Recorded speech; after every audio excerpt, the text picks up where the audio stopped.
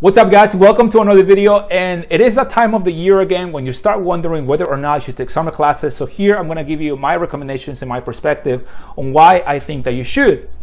And we need to understand why you should take summer classes.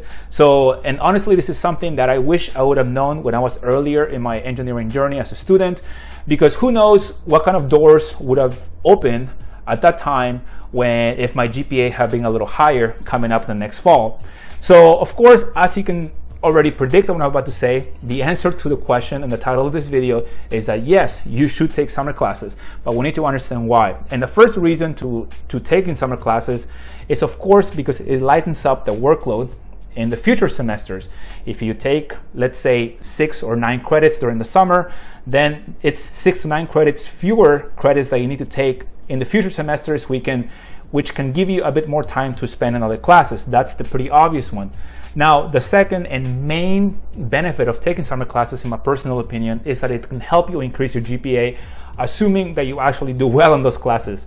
And this is huge in my personal opinion, because if you have a 2.95 GPA, for example, and you want to have just above a 3, if you actually do really well in the classes during the summer, and let's say that you get all A's, then your 2.95 GPA can turn into a 3.2 or a 3.1, whatever it is.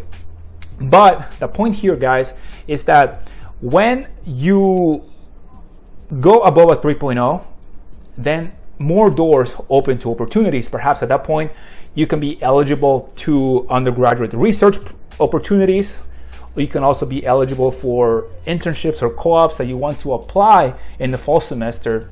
Because if you think about it, if you do not take any summer classes and you have a 2.95 GPA and you're not eligible, quote unquote, to apply for positions that require you to have a 3.0 and above until next spring, when your fall GPA actually kicks in. So it basically gives you a few more months or one more semester advantage to actually find something that you are looking for when it comes to experience.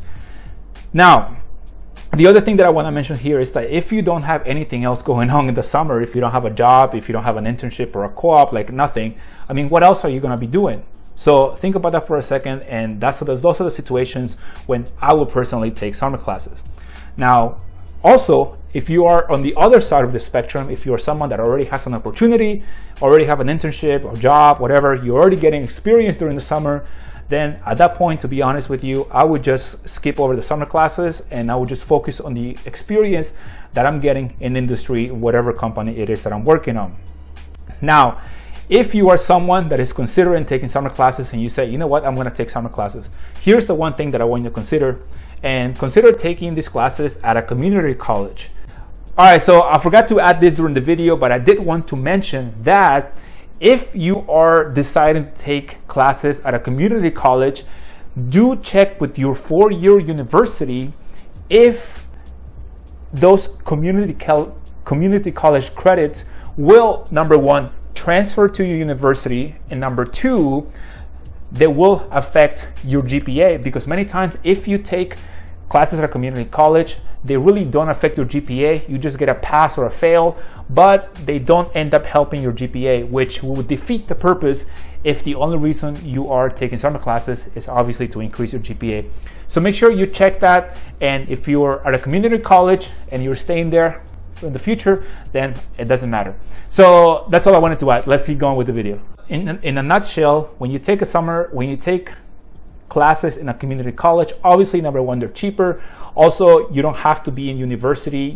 Let's say if you are away from home and you're going to college, then you can take classes in your local community college, still live at home, or if that's your case, and then transfer those classes to your university. So there you go, guys. That's the insight that I wanted to share with you. I think that you definitely should consider summer classes to help you decrease the workload in the future when it comes to your major. Also, it helps you increase your GPA, which to me is a huge one, and it's also going to help you, depending on how well you do in those classes, is going to help you be eligible to more positions in the future, more opportunities. And then also, if you are taking summer classes, then consider taking them at a community college, so that way you can save money.